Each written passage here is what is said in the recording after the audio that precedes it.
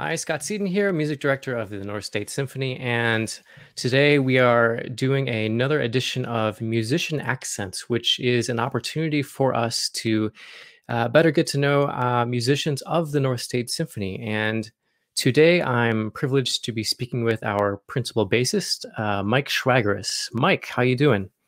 I'm doing just fine, you know. It's a distance learning lifestyle as a music teacher and trying to figure out how to connect with musically online, which is pretty hard actually, but there are lots of things that are working, so I'm hanging in there.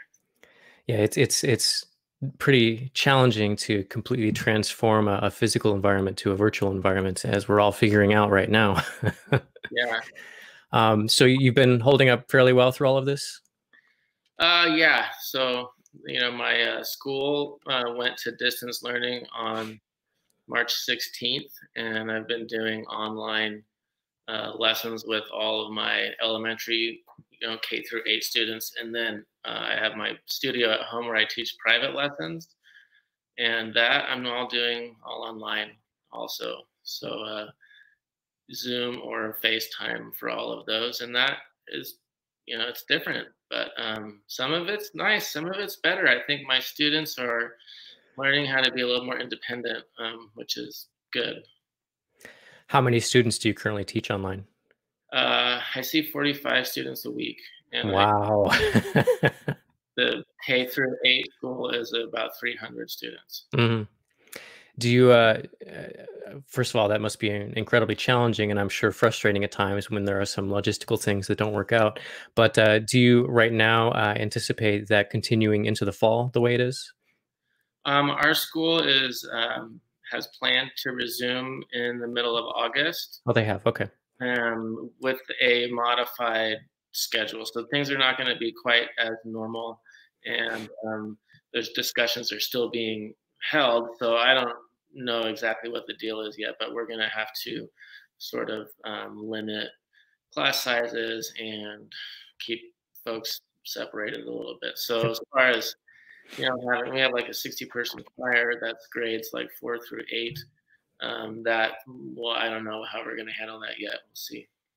Hmm. Mike, I want to quickly send a shout out to your chair sponsor, Dr. Manuel and Gloria Esteban. Of course, amazing people, just like our other chair sponsors. So let's backtrack a little bit. So you've been with the North State Symphony for how long now? I'm pretty sure I started in maybe 2001 or 2002. So I mean, 18 years probably. Yeah. So essentially since the outset, probably. Yeah, maybe the second season. Okay. Yeah. Okay. So quite a while. And have you been principal bass the entire time? No, I wasn't principal bass my first season or two, and then I was invited to play principal because of a work schedule change and a musician availability change. Hmm. And so let's go even further back than that. Tell us a little bit how you got started in music and how you came to pick the double bass. Was it the first instrument you ever played, or what was before that? Yeah, I think most bass players have a very interesting story. It's not usually the first instrument, but I wanted to play saxophone first. This wanted to be like first. This was it for me. But in fourth grade, my elementary school teacher said that my hand wasn't big enough to go around the palm keys yet, so I should play clarinet. And I was like, clarinet like doesn't look cool to me at all. This like look of disappointment came across her face, and then I felt bad. And okay, yeah. So I played clarinet for a year first, Oh and wow.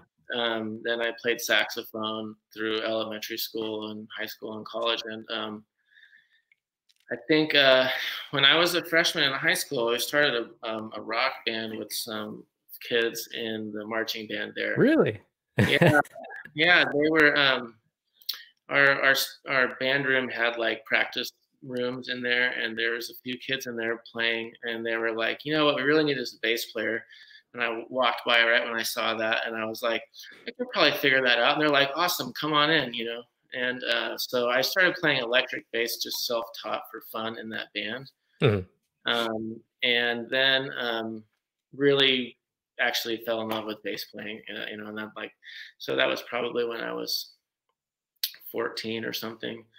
And then I got my first upright bass when I was a senior in high school, and taught myself how to play it over the summer, and then went to music school in Santa Barbara as a composition major because I knew I wouldn't be accepted as a performance major just having taught myself like bass for like 6 months, you know. So had a really great bass teacher in Santa Barbara, and Nico Abondolo, and yeah, it just went from there. You know, the guys in the band we played through most of college still, Mhm. and then I just really fell in love with classical music. It's just like the ultimate rock band experience in a way. Um, so, and then I did a master's in San Francisco at San Francisco State with Shinji Eshima, Mhm. and started playing, you know, after I graduated in 2001, just with all regional orchestras all around northern central California. Mhm. So, Santa Barbara, this was UCSB? Yeah. Right, yeah, what a beautiful part of the country, or part of the state to spend some time in. Yeah, it's amazing. It's like the French Riviera here in California. Yeah. Well, it's certainly quite the progression there.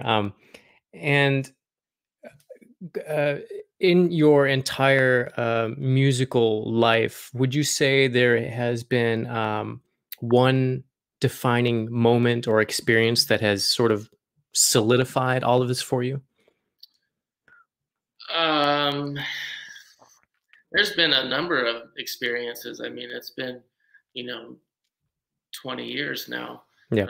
of things. So, I mean, there's been several of them. I think when I first graduated, I did a couple of gigs with like the Sacramento Philharmonic at the community center. There's this huge hall.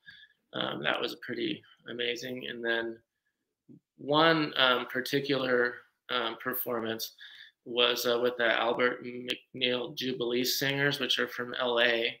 And I play as a ringer with the UC Davis Music Department because it's just 15 minutes from my house. Yeah. And nice and convenient. And I did one concert with them there as they were a guest artist for the university. And then they did another show at the Davies Symphony Hall and called me to play that concert with them. And that was all mostly electric bass, but some upright bass. And it was Mhm. this huge gospel choir. Um, and that was a standout moment for me for sure, playing in that big of a hall. And we never had a rehearsal. They flew in, and me and a couple other guys drove in. In the rhythm section, we all shook hands and met underneath the stage in 20 minutes, went through a couple of things, and then boom, did the show. Um, Wow. yeah. So, I mean, we all had the parts well in advance and had practiced enough, but that was a crazy experience for sure. Oh, absolutely. Um, in the classical realm, do you have any favorite composers or even favorite pieces? Oh, I think Brahms is for sure my favorite composer. All of the Brahms symphonies I quite like. I mean, just even the first symphony, but and Beethoven as well for sure, and Shostakovich and Rachmaninoff. You know, all that kind of war music I really like. You know, Uh-huh. yeah. Um, if you had to pick a favorite, not, all right, let's go outside of classical for a second. If you had to listen, or if you were like just going about your day listening and you threw something on, um, is there a go-to genre or band or something outside of the Brahms and the classical world that you might pop on? It's I'm there's way too much variety. I have Hmm. time, and it just really depends. A lot of times I can't listen to music while doing something because I'll just stop doing what I'm doing. You know, I'll just stop and listen to the music and then nothing. You know, so if I think I really love the Bach cello suites. I'll listen to those often, Mhm. and the Bottesini wrote some really beautiful bass music, so I enjoy listening to that. Although, in the car on a drive, there's too much background noise to really hear everything. Oh So yeah. Mhm. stuff like that, I usually just listen to whatever. Yeah, yeah, pretty difficult to listen to things like Sibelius or Mahler in the car with the balance, the extremes of the full orchestra tutti to the very intimate chamber-like moments that they have. Yeah, Um, keep your hand on the volume knob oh constantly. yeah. Yeah. Going back to the North State Symphony, in all of your 18-ish years in the group, have there been any sort of performances that have left more of an imprint on you than others? Oh yeah, for sure. There's been a lot. I think I remember the symphony did Mahler 1, and that's when my oldest son was just born, which has a world famous bass solo in it, which is not terribly difficult. It's just very exposed and it's sort of nerve wracking. Oh yeah. So yeah, Jackson was just months old, and we were not getting any sleep at all, and it was like that was very like difficult to find time to practice and feel comfortable. But that solo went well, and I ended up took a practice mute and cut it in half because you're supposed to play with a performance mute on. Mhm. Performance mute doesn't. I mean, it has a noticeable effect, but it's still kind of subtle. So I had just a little bit heavier of a mute so that I could play like not so tentatively, which helped me feel more comfortable on being sleep deprived and everything else. So that was the memorable moment. And then also we did the Hinastera variations. Oh right. Hmm. That has a really fun bass solo to play, and Candace and I had a great time doing that because Hmm.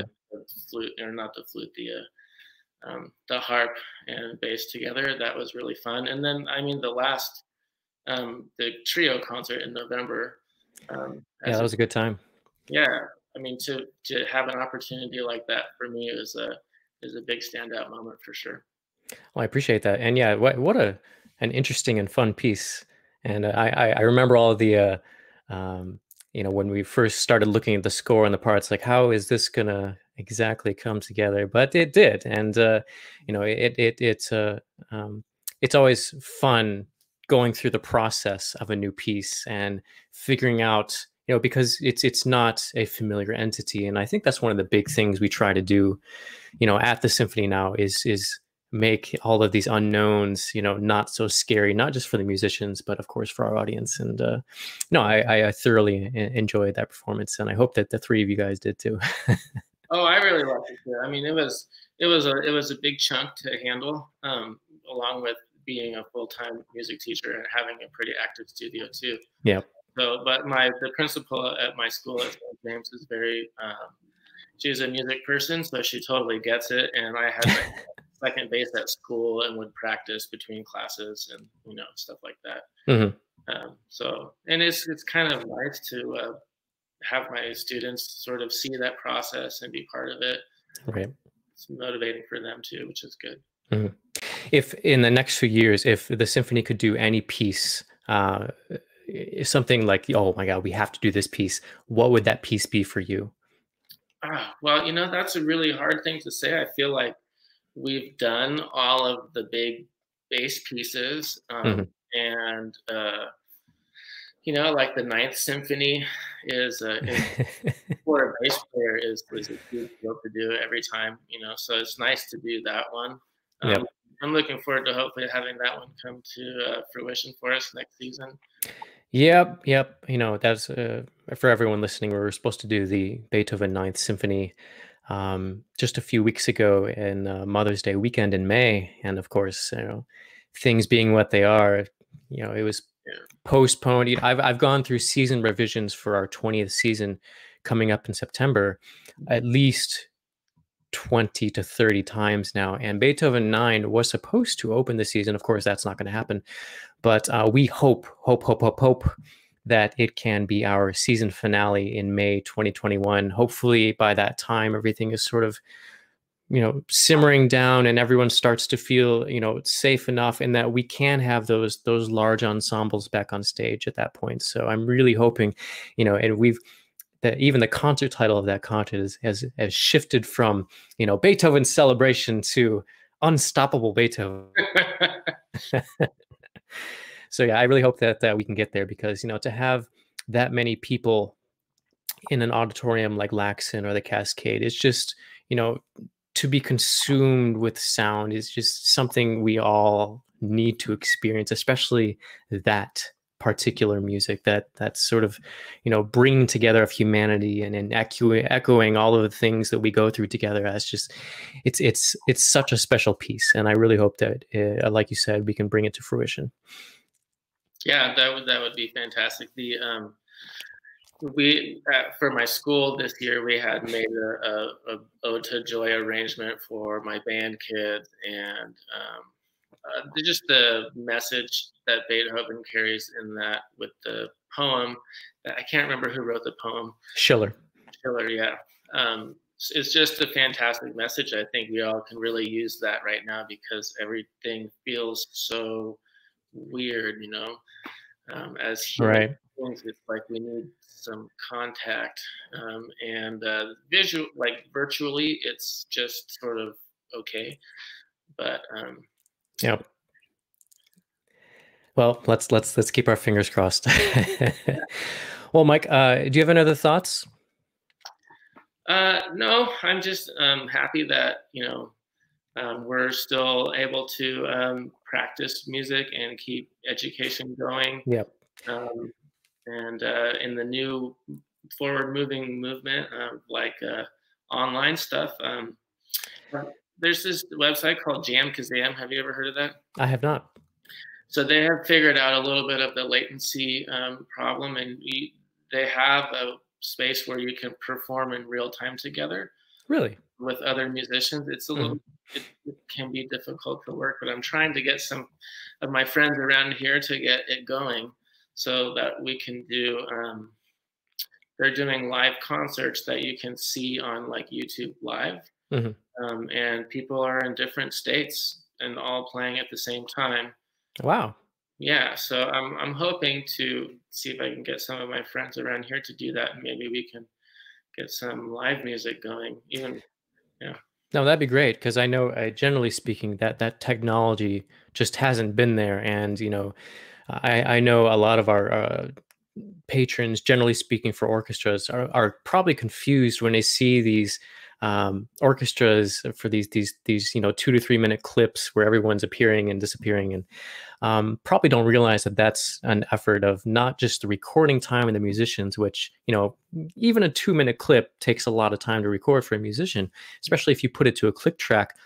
But then it's some video editor and audio editor getting together and doing this stuff for 50 to 100 hours of trying to put these multiple tracks together, and it's just so much work. So yeah, if we can evolve that technology of being able to do actual performances with as many musicians as possible over a large geographic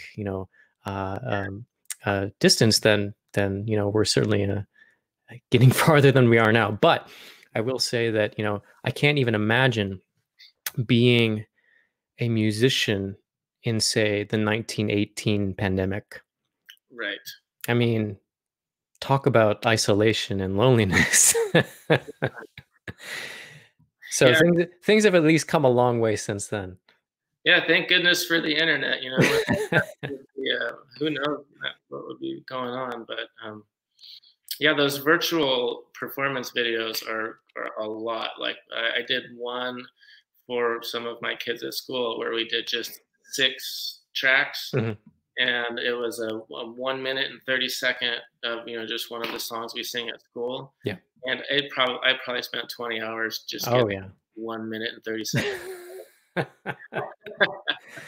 So you know what it's like. So hopefully hopefully we can figure out a way to get even North State Symphony musicians together if this has to continue much longer than the fall. I mean, hopefully not, but well, Mike, it's been an absolute pleasure getting to chat with you a bit, and I'm sure our listeners will enjoy getting to know more about your background. And I will say that I really cannot wait to make music with you in person again. Hopefully for our one of our concerts in September, which is a much reduced concert. But hopefully that can happen as is and not with any more adjustments, not version 40 or 50.